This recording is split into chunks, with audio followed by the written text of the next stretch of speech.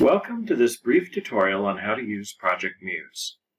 Project Muse is a multi-subject database focusing on the arts and humanities. To access Project Muse, start at the library homepage, which you can access via Google by typing in CPP Library. On the library homepage, we're going to navigate to the button marked Databases here. This will take us to an alphabetical listing of all our databases. As Project Muse starts with a P, we will click on the letter P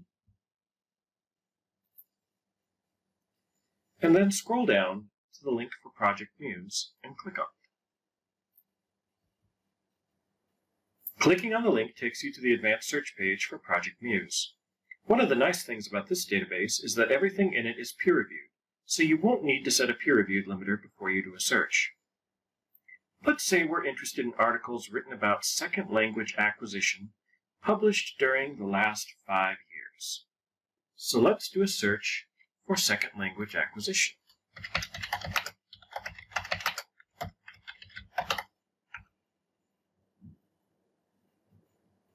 Okay, we get over 9,000 results, and they're all over the map.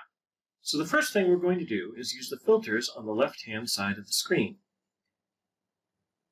So scrolling down, first thing we're going to do is on the content type filter, check off journal articles. That gives us about 7,000 some odd results. Now let's scroll down to the research area filter. And we're going to choose language and linguistics. So we're going to check that box, which is going to reduce us to about 600 some odd results. Finally, we're going to scroll down one more time. Yeah, there's a lot of scrolling with this database. To the publication year filter, and we're going to select the last 5 years. Now that cuts us down to about 169 results, which is pretty good. So let's have a look at one of these results. The role of indirect positive evidence in syntactic acquisition. All right.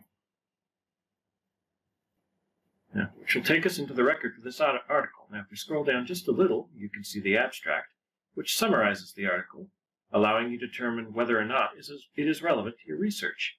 If you keep scrolling, you'll actually see a digital preview of the article. Scrolling up, if you click on the View Citation link, it will provide you with examples of how to cite this article in a variety of different citation styles. If you want to download a PDF copy of this article, you click on the download link here, which will provide you with a copy of the article that you can save, print, or do with as you like. So that's the basics of finding an article in Project Muse. Pretty easy, isn't it? If you find an article in Project Muse that we don't have access to, check out the document delivery tutorial, which will show you how to request that article. If you have any other questions, please contact us for assistance. You can contact reference librarians at libraryhelp, one word, at cpp.edu, or call the reference desk at 909-869-3084. Thank you for watching.